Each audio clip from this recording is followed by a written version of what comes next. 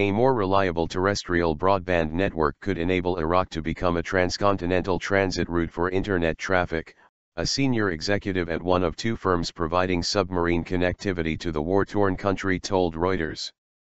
Iraq is ideally located to carry internet traffic between Asia and Europe and built a submarine cable landing station at Al-Faw on Iraq's Gulf Coast to do so.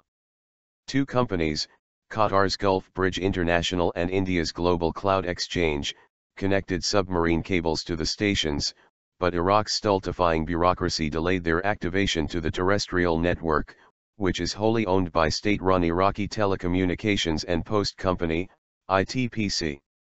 The process for ITPC to find us a marketing partner took 3 to 4 years to be finalized. About 10 companies went through a screening process, said Rory Cole, Global Cloud Xchange Chief Operating Officer. Neighboring Iran prospered as a partner in Europe-Persia Express Gateway, a fiber cable from Frankfurt to Oman launched in 2012. Cole said an Iraqi rival could compete because it's a shorter route, but you have to have a reliable network.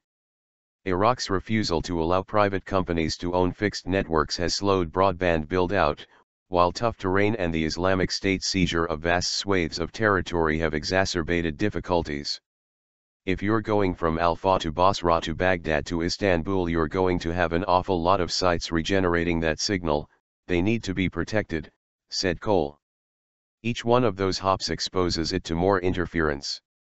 13 submarine cables land at Fujairah in the United Arab Emirates and Saudi Arabia has 12, said Qasim Al-Hassani, ITPC chief executive from 2005 to 2012, warning Iraq needed at least 4.